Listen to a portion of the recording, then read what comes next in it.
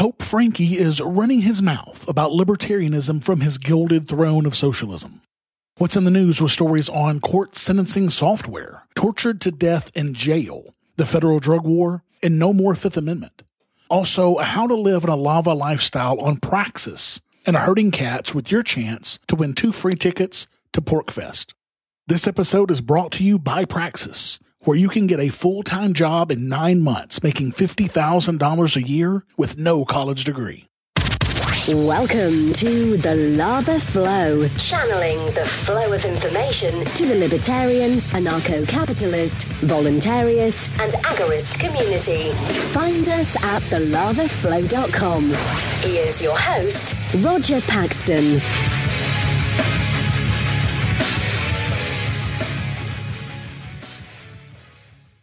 Thank you for joining me this week. Coming to you from the state that is the home of the smallest horse ever born, Einstein, weighing in at only 6 pounds and only 14 inches tall. This is the show that will bring you the people, places, and events that everyone in the Liberty Revolution needs to know. You can catch me on Twitter at the Lava Flow Pod. This is episode 61. Pope Frankie hates libertarians. And it's Tuesday, May 9th, 2017. When there have already been more than 410 people killed by police this year. What's wrestling my jimmies this week? You're about to find out. Let's do it to it. Pope Francis has apparently decided that sitting on his gilded throne and sticking to religion is not really his thing. Of course, he's always been that way, decrying capitalism and the free market every chance he gets. He can do this since he has a skewed version of the world where, to make money, all he has to do is tell people that they either have to give to his church or they go to hell. No market incentives here, just make-believe, fraud, and lies. And the church can even sell sacraments and influence, and they do it. It's more like organized crime than a free market company. And I know this may offend some of my listeners, including a supporter of this show and a very close personal friend of mine who's Catholic. That's not my intention. My intention is to call out moronic behavior when it appears and point out the hypocrisy involved in these behaviors. I understand that church participation is voluntary, and I would never take that away from anyone, least of all my incredible mother who's a devout Christian. But keep in mind, giving in to the incentives of organized crime protecting your business for your payment is also voluntary. This time, Pope Frankie talks about libertarianism, and he's apparently not a big fan. Now, to be clear, there is some controversy over the Italian words that he used in this speech, and if those words actually mean libertarian at all, as you and I know the word. However, his sentiment and his description of what he takes issue with do sound very much like libertarianism. Pope Frankie said, quote, "I cannot fail to speak of the grave risks associated with the invasion of the positions of libertarian individualism at high strata of culture and in school and university education. A common characteristic of this fallacious paradigm is that it minimizes the common good, that is, the idea of living well or the good life in the communitarian framework." Now, to me, it sounds pretty much like he's talking about the individualism that libertarianism is all about. He goes on to say that libertarianism, quote, which is so fashionable today, is a more radical form of the individualism that asserts that only the individual gives value to things and to interpersonal relations, and therefore only the individual decides what is good and what is evil. First of all, I wish libertarianism were as fashionable as Frank thinks it is. But let's be honest, it's not yet. We've made lots of progress the last decade or so, but we still have a very long road ahead of us if we're going to achieve liberty in our lifetimes. But let's take a look at what he says here. Only the individual gives value to things and to interpersonal relationships. Well, of course that's true. There's no such thing as a collective mind in humanity.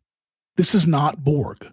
While many individuals can share things like culture or family or other collective ideas, there's no requirement or law of nature that forces that on anyone. This idea of collectivism is evil. It is egalitarian in nature and very much socialist at its roots. Frankie Boy goes on to say, quote, "Thus the libertarian individual denies the value of the common good, because on the one hand he supposes that the very idea of common means the constriction of at least some individuals, and on the other hand that the notion of good deprives freedom of its essence. Libertarianism," he continued, "is an antisocial radicalization of individualism, which, quote, leads to the conclusion that everyone has the right to extend himself as far as his abilities allow him, even at the cost of the exclusion and marginalization of the more vulnerable majority." According to this mentality, all relationships that create ties must be eliminated, the Pope suggested, quote, since they would limit freedom. In this way, only by living independently of others, of the common good, and even God himself, can a person be free, he said. Now that's what he honestly thinks that libertarianism is all about. Now let's be honest, libertarianism does celebrate the individual and individualism, but it does not in any way ask for relationship ties to be eliminated. That's just utter nonsense. Now, I do know of one person who, at least at one time, called himself a libertarianism and is now a Trump supporter who talks about defooing yourself from family and friends. But let's be clear, that guy's a fucking moron, and he is not indicative of what libertarians believe. I will say that personally, one of the most freeing moments of my life was when I shook off the shackles of religion. Now, that may not be the case for everybody, and I get that, but that is just further proof of the individualism of libertarianism at work. I have Christian, both Protestant and Catholic libertarian friends. I have Muslim libertarian friends. I have Jewish and atheist libertarian friends. I have deist and Buddhist libertarian friends. And you know what? Because of our individuality, not our collectivism, are we friends.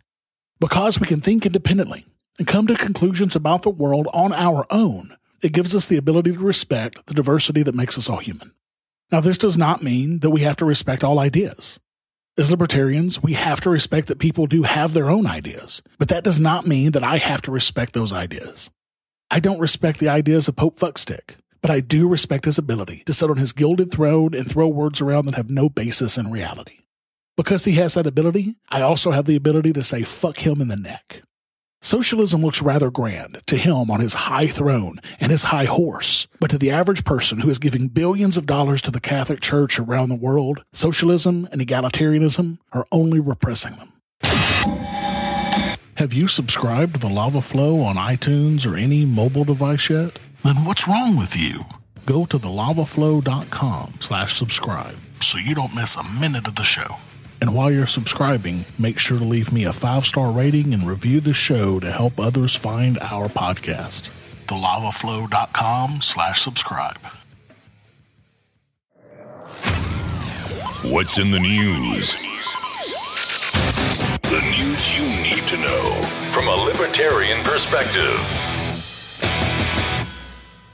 In computer courts news, a man was sentenced to 6 years in prison, in part due to a secret algorithm in a piece of software. Eric J. Loomis was convicted of eluding an officer while driving a car that had been used in a shooting back in 2013.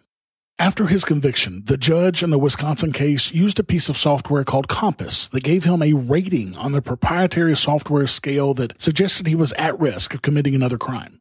Loomis, of course, appealed his sentence and was referred to the Wisconsin Supreme Court. The Wisconsin Attorney General said that the Compass system, quote, has a role at sentencing and is individualized to each defendant. A Compass is an algorithm developed by a private company, North Point Incorporated, that calculates the likelihood of someone committing another crime and suggests what kind of supervision a defendant should receive in prison. The results come from a survey of the defendant and information about his or her past conduct and criminal history. Company officials say that the algorithm's results are backed by research, but they're very tight-lipped about its details. They do acknowledge that men and women receive different assessments, as do juveniles, but the factors considered and the weight given to each are kept completely secret. Jeffrey Harmon, North Point's general manager, said, quote, the key to our product is the algorithms, and they're proprietary. We've created them, and we don't release them because it's certainly a core piece of our business. It's not about looking at the algorithms, it's about looking at the outcomes. The secrecy is at the heart of Mr. Loomis's lawsuit. His lawyer, Michael D. Rosenberg, argued that Mr. Loomis should be able to review the algorithm and make arguments about its validity as part of his defense. He also challenges the use of different scales for each sex. In Wisconsin, Tristan Cook, a spokesman for the state's Department of Corrections, said Compass scores were used to help with inmate classification and release planning and were also available to sentencing judges upon request. Now look, guys, I can see both sides to this issue. Using software calculations can take out human biases, even unknown biases that can occur during sentencing.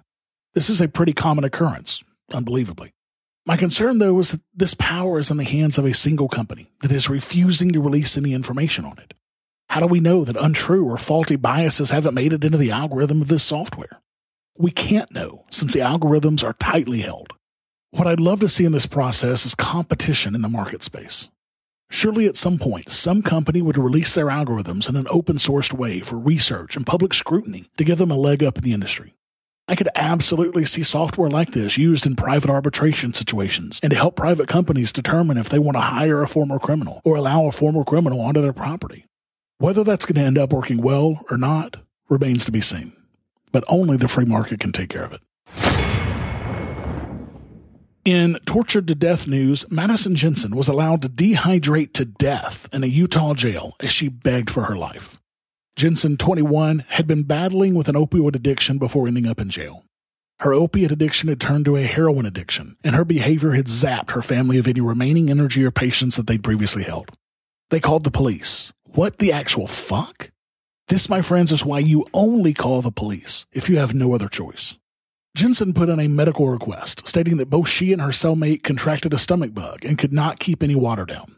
Days passed with Jensen not receiving any medical treatment at all until finally it happened. She was found dead in her jail cell, the result of a jail which didn't attempt to meet her physical or medical needs, according to the family. A Utah medical examiner's report classified the 21-year-old woman's death as, quote, natural, result of cardiac arrhythmia caused by opiate withdrawal and dehydration. According to the Salt Lake City Tribune, authorities have, quote, declined to release surveillance video that would show Jensen's care during her time in jail. The county attorney and the county sheriff's office each has declined to release records that would shed more light on Jensen's treatment. When Jensen went into prison, she weighed 130 pounds. The state's own medical examiner's initial report wrote that the nearly 6 feet tall woman weighed 87 pounds when she was found dead 4 days later. Medical examiners then later put her weight at 112 pounds. So she lost anywhere from 17 to 42 pounds in 4 days due to her illness and received no medical attention. And, I tend to lean to this being closer to the 42 pounds, since that's what the initial report stated. There's only one way to look at this case. Jensen was tortured to death. She was allowed to slowly dehydrate due to not being able to keep down water and given no medical treatment for it. This sounds like something you would hear out of North Korea or Soviet Russia, not something you would hear from Utah. The people responsible for her at the time of her death should be held personally responsible for the inaction that resulted in her death.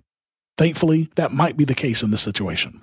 Her death is now being investigated as a potential crime, with charges to hopefully be brought against any irresponsible jail employee.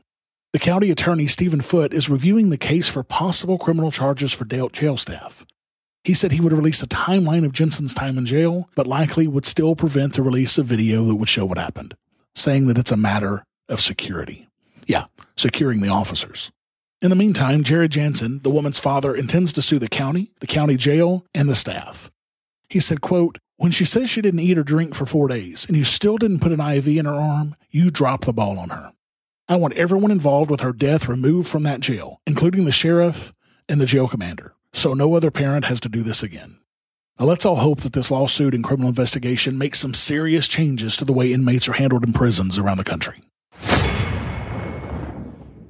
Look, guys, I'm sure you know that student loan debt is at a collective $1.4 trillion, with 25% of graduates still struggling to find meaningful employment.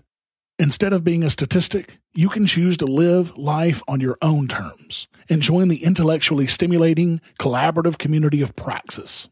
While getting a paid apprenticeship with a dynamic growing company, Praxis participants receive intensive professional development that they describe as, quote, freedom, empowerment, creativity, progress, achievement, inspiring, and challenging that leads directly to a full-time job.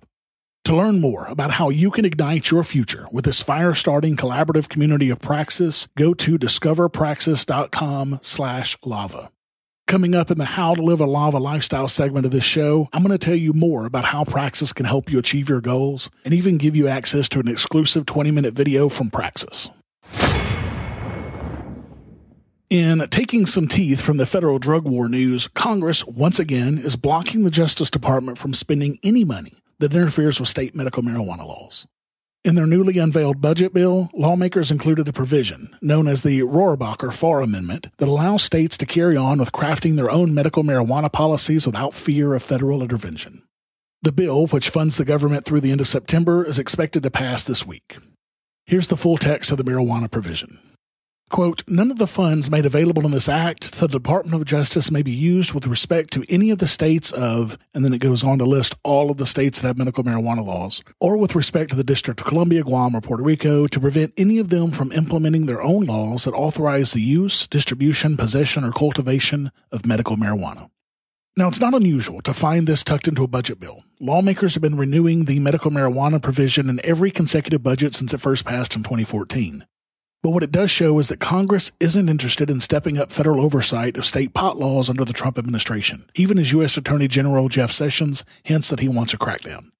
Sessions issued an ominous warning in February to states with legalized marijuana saying, quote, states, they can pass the laws they choose.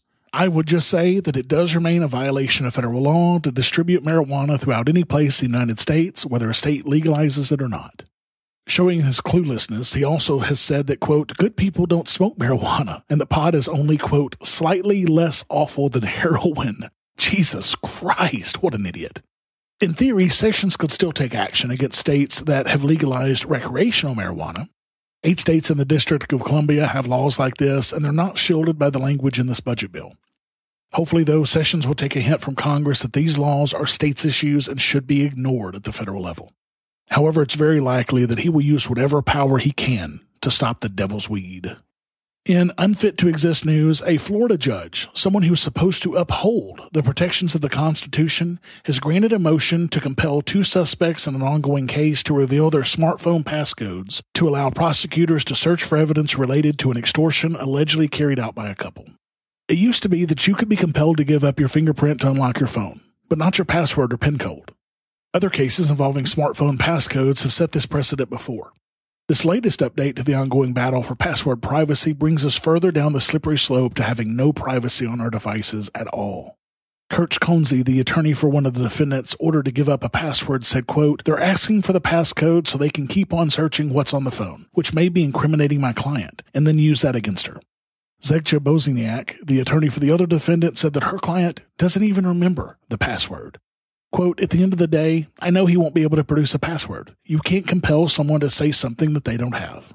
What happens next? We'll see. Just don't be surprised if it takes a Supreme Court ruling to set the privacy record straight. And even then, I'd be surprised if it goes the right way. Josh Horowitz, a tech lawyer, told CNN, quote, this is definitely a question that is percolating in the lower courts and will eventually make its way up to the Supreme Court. Until it does, there's really no clear answer on this issue. Bullshit. There's an absolutely clear answer to this issue. It is privacy.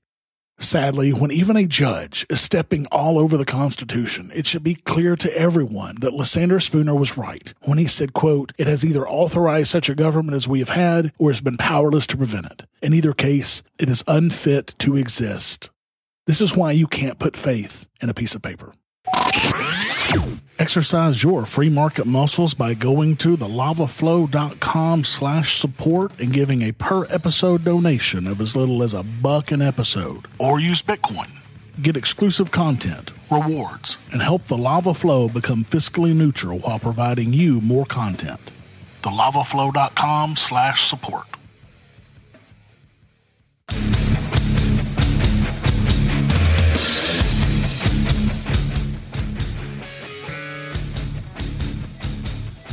Talk the talk. Do you walk the walk? As you guys know, Jessica and I chose a very non-traditional avenue to educate our kids, going with unschooling. There are tons of benefits to this style of education, and I will surely get into those one day on this podcast. But one downside it has, if you want to call it a downside, is that it does not prepare our children for traditional education styles, like sitting in class, taking notes, memorizing lectures, etc.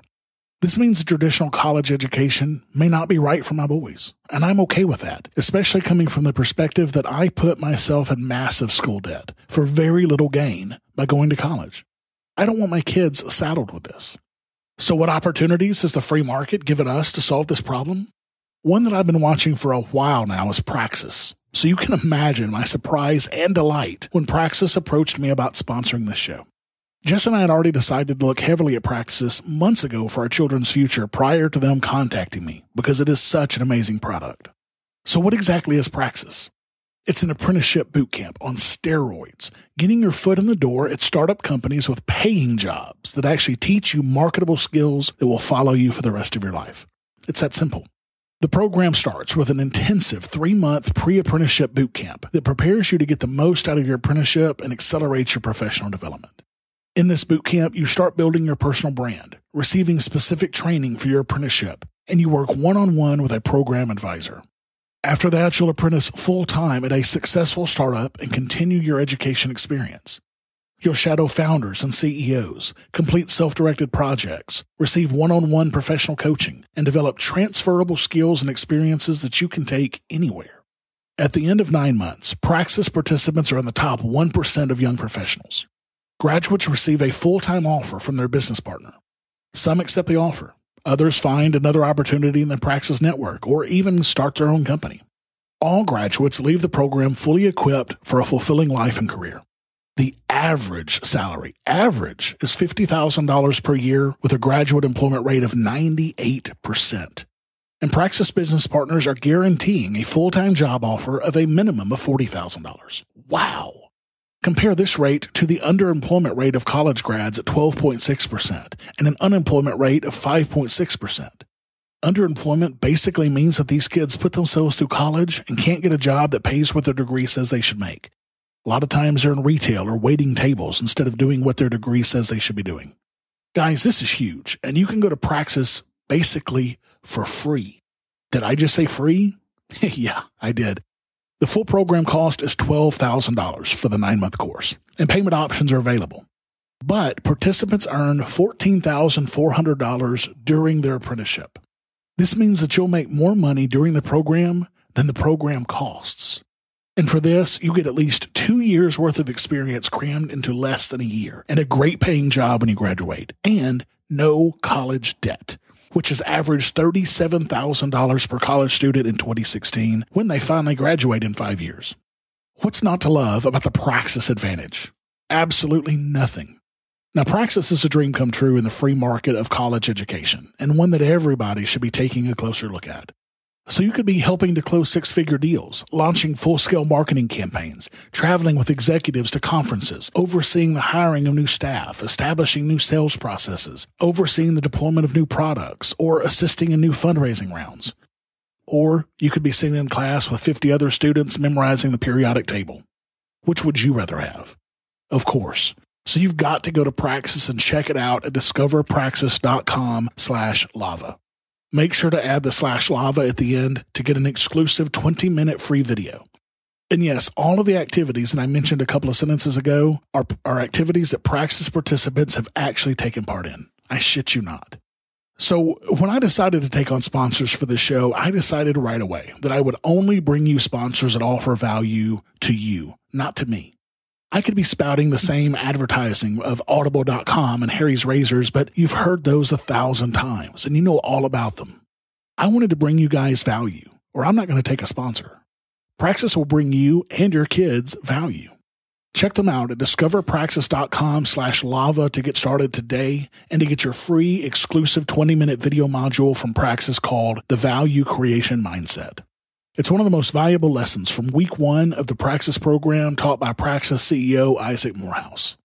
This module is awesome for anyone, whether you're looking for a job, looking for college education options, or if you've been employed for 30 years. Trust me, you want to take the 20 minutes to watch this important video. I watched it, and I found a ton of value in it for me as an employee and a business owner. All you have to do is give them your email address, and you're on your way. That's discoverpraxis.com/lava. And Praxis is spelled Praxis. Herding cats. Don't let anybody tell you it's easy. Anybody can herd cattle. Holding together 10,000 half-wild short hairs, well, that's another thing altogether. Being a cat herder is probably about the toughest thing I think I've ever done. So, as you guys know, Porcfest is rapidly approaching. It's scheduled for Wednesday, June 21st through Sunday, June 25th of this year. If you've never been to a Porcfest event, it is the one libertarian event of the year that you really don't want to miss. And if you keep listening, I'll give you and a partner of your choice a chance to go to Porcfest for free this year. On me. And I'm about to reveal some exclusive information to you guys. The full list of speakers for the main pavilion at Porcfest. Unfortunately, a big name was initially on this list, John McAfee, but he had to drop out because he's being required to be in Europe for his company that week. He says he's going to make it next year, though, so we'll see. While it certainly did bum me out, we will have an even better tech guy coming to the main pavilion to speak, and he's going to do a hands-on event right after his speech that you don't want to miss. Brian Sovereign of the Sovereign Tech Podcast will be speaking on personal internet security and then offering a free hands-on class following his speech where you can bring your personal internet devices to learn how to make them more secure. Guys, you have no idea how excited I am about this one. I've been listening to his podcast for years, long before I moved up here, and getting the chance to spend some quality time with this guy is what makes Porcfest what it is. Definitely make sure to go to the hands-on portion because I'm probably going to be helping him out during that event. Porcfest is, in a word, anarchy in action, where you will meet some of the best friends you will ever have in your life and get to hang out with the libertarian names that you've always heard about and followed. There is no event quite like Porcfest that I've ever been to. For example, even though you won't get to meet John McAfee, his vice presidential running mate Judd Weiss will be there this year giving a workshop. Now, if you don't know who Judd is, he is the premier photographer at libertarian events. He's also the guy who was behind those awesome videos for the McAfee campaign. Now, his photography is just incredible, and you will have a chance to learn his secrets to great photography at Porcfest, where he's going to be teaching a full-day workshop on his art. If you have any interest in photography at all, you are not going to be able to miss this. If you have any interest in photography at all, you have got to be there for this. It's going to be on Thursday, June 22nd. Another speaker that I'm most excited about is Lynn Ulbricht, mother of alleged Dread Pirate Roberts Ross Ulbricht. I was able to meet and have dinner with Lynn at Liberty Forum this past year, and it was just incredible. The lady is the epitome of someone who is a mother bear. She is kind and gentle and loving, but don't fuck with her kid. She actually reminds me a lot of my own mother, to be honest. Other notable speakers will be Matt Kibbe from Free the People, who will be speaking on, quote, how to turn on the liberty curious. Patrick Byrne, CEO of Overstock.com, will be giving the keynote speech this year. There's going to be speakers from Reason Magazine and Cato. Connor Boyack, writer of the Tuttle Twins books, is going to be speaking. Matt Carano will be speaking for Swarm City, the company that took over where Arcade City screwed up. James Davis from Camp Stomping Ground will be speaking on trusting young people. Mark Warden from Porcupine Real Estate will be speaking on real estate trends in New Hampshire. And of course, Jeffrey Tucker will be there, and he'll be speaking twice. Will Coley will also be there, and he'll be speaking on Just Follow the Law, the truth about immigration legalization, and reading as a critical skill, the lost art of learning. Another thing I'm really excited about is Jason Sorens, the founder and president of the Free State Project, will be doing nightly debates at the Pavilion, and they sound like a lot of fun. Dale Brown from the Detroit Threat Management Center will be talking on their non-lethal and violence as a last resort way of managing threats. This guy is awesome to listen to. And another one that I'm also very excited about is Derek McGill from Praxis, who's going to be speaking twice at the event. One of his speeches will be on liberty without self, how activism and politics can hold us back. And his other one will be called Criticize by Creating, Changing Higher Education Without Reform. And of course, as you guys are hearing on this episode, Praxis is a new sponsor for the Lava Flow podcast and a company that I truly believe in. So I'm super excited to meet Derek, hang out with him a bit, and see him speak. There's also going to be a few other speakers as well, so make sure to keep an eye out for the schedule. You can get it at porcfest.com/schedule. As I mentioned a couple of minutes ago, you have a chance to win 2 free general admission tickets to Porcfest, courtesy of the Lava Flow podcast. Now guys, this is a $160 value. To enter this contest is super easy. Take a screenshot from your phone, tablet, or computer showing that you're subscribed to the Lava Flow from any podcatcher at all, iTunes, Stitcher, Overcast, Podcast, whatever the case may be. And email that screenshot to subscribed@thelavaflow.com, and you're going to be entered. To make sure that I don't miss the email, please put in the subject field, subscribed. That'll help me out a lot. If you've already subscribed to the show, awesome. This is going to be super easy for you. Just screenshot it and send it to subscribed@thelavaflow.com. If you've never subscribed, make sure to do so now and email me that screenshot. Subscribers help with the ranking of the show in iTunes and most other podcatchers, and it helps make sure that you never miss an episode of the show. So make sure to email me your screenshots today to subscribed@thelavaflow.com with the email subject of subscribed. Easy enough.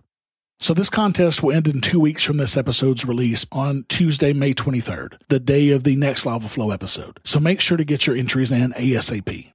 The winner will be randomly drawn and notified right away, so you can make all the plans needed to come hang out with me and more than 1,000 other libertarians in the White Mountains of New Hampshire. Thank you for listening to the show this week. As always, I need to thank my favorite, Porcfest, and Free Coast Freecast organizer Jessica for her help with this show. For the show notes to this episode, where I put links and other information that's been on this show, go to thelavaflow.com/61. I have no new iTunes reviews this week, sadly. Now, iTunes helps to steer people to this podcast based on ratings and reviews, so please go to thelavaflow.com/iTunes and leave me a rating and a review. Thank you to everybody who's left me a rating and review so far. You guys are the best. Can you guys help me out and go leave a review for me? Go to thelavaflow.com/iTunes to do that now. And I have 2 new donors to the show. Andrew gave a one-time $2.50 donation to the show. Thanks so much, Andrew. And Chris gave a huge Bitcoin donation of $130 to cover a yearly support. Chris, thank you so much.